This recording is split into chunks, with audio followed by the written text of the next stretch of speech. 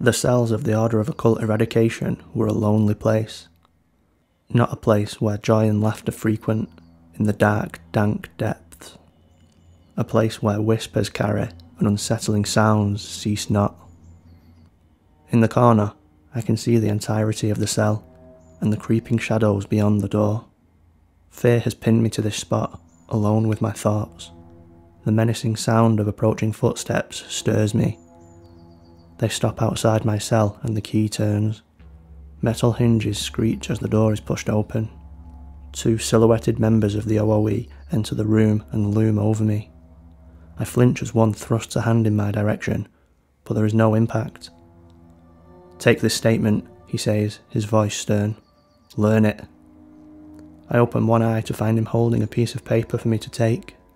The other speaks next. "Tomorrow, you'll recite the contents of that note to the court." The statement is riddled with lies. Lies I must tell to free myself while condemning an innocent man. Incriminating evidence of occult practice has undoubtedly been planted, waiting for discovery once my statement is delivered. I must find my courage when I recite the statement. This is where my training will help me.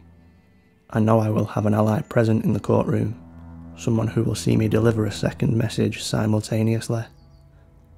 While I speak those lies, I will discreetly signal that I'm under duress, using a code known to very few people.